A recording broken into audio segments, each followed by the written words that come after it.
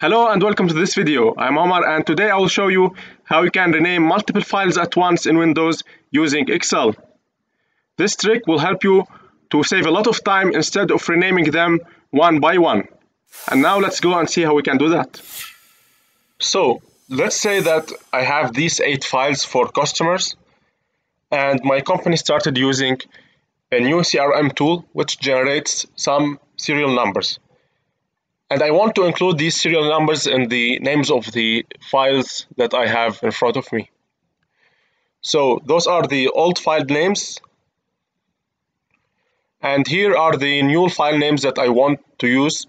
And as you can see, a serial number is added in front of each file. So how can I do that? Well, I can go to each one of these files and rename, then start renaming one by one. But this will take a lot of time from me to do it one by one, especially if I have, let's say, 100 files. So how can I do that at once? First, let me show you the way to do it for one and then to apply it to all. So I will type here CMD,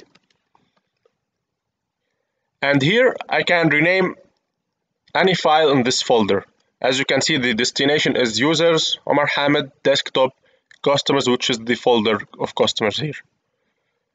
So let's say that I want to rename the company info file. I will type REN, which stands for rename, space, open quotations, company info dot PDF, because it's a PDF file. Then I press space and the new name. I want the new name to be company information dot PDF. Close quotation. I'll press enter, and as you can see, company info is transformed into company information.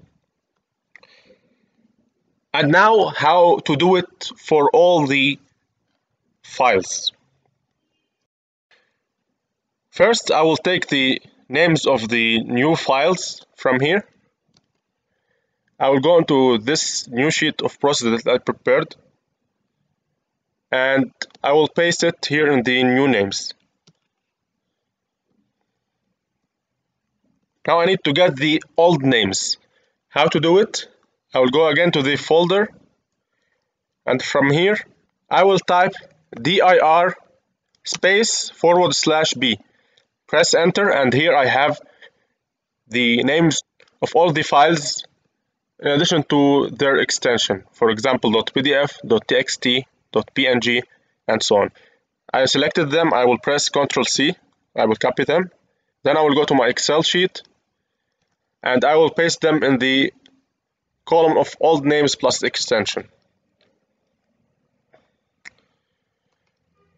So here I have the old names now. I want to extract the extension from them. Now to get the extension, I will copy these. I will paste them in the extension here. So I will select these. I will go into find and select and choose replace. And here in the find other place, I will replace the asterisk sign full stop with a full stop. What this means, it means that it will remove everything before the full stop, which is the dot here. For example, .pdf, .txt, it will remove everything before it and keep just what's after it. And I will press replace all. So here you can see now I have just the extension in this column. Now I want the new name plus extension. So I press equals new name and extension, and I will do it for all. Now I will put quotation marks here, also applied for all, and here I will choose new names plus extension plus quotation marks. So equals first a quotation mark, then the new name plus extension, and then again a quotation mark. Now press enter.